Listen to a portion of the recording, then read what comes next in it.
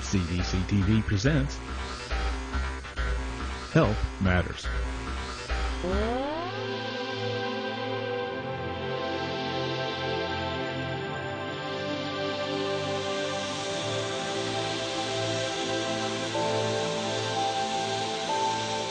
At the Centers for Disease Control and Prevention, we are very interested in preventing transmission of disease in our community. People aren't washing their hands as often as they say they are or as often as they should. Some scientists estimate that up to 80% of all infections are transmitted by hands. And the germs can live on our hands for quite some time unless we clean them. If we don't clean them and we go and touch something in the meantime, we can spread those germs to other places or other people, and disease can be spread this way. Animals can carry germs that can make people sick, and these germs can be not only on the animal, but can be in areas where the animals live as well. When people do regular hand washing, especially with children, that you supervise that hand washing, so you make sure the children are doing it properly and for the length of time that's necessary. They're coughing and sneezing onto their hands and touching doorknobs. They're using shared objects like pencils or toys.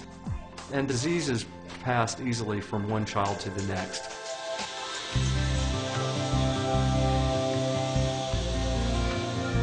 Try to avoid sneezing into your hand because you just contaminate them and then spread those germs everywhere. Focus on sneezing into your elbow, like this. And then you don't contaminate your hands. Turn on the water, wet your hands, apply a good amount of soap and lather up, and then focus on washing your hands for about 20 seconds, about the time it takes to sing Happy Birthday twice. Focus on washing the front of your hands, the back, in between the fingers, around the nails, and so on. And then rinse everything off. Use something to wipe your hands after that, preferably something disposable like a paper towel, and then use that to turn off the tap as well. If you get a chance, use that to also open the door to the bathroom as you're leaving. The best way to wash your hands is using running water and soap, but sometimes we don't have that available. So think about carrying with you a hand sanitizer. That should have at least 60% alcohol content.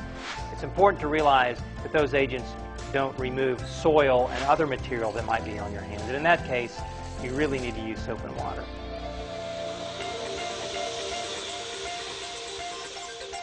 If you've been touching objects all around you all day long, just assume that your hands are contaminated and make sure before you prepare food, you wash your hands. Before you eat, that you wash your hands.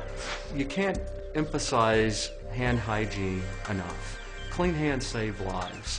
Keeping your hands clean is a very important activity both at home, at school, at work, and in the healthcare setting. Hand hygiene or hand washing is the single most important thing that you can do to help prevent the spread of infection and to stay healthy and well.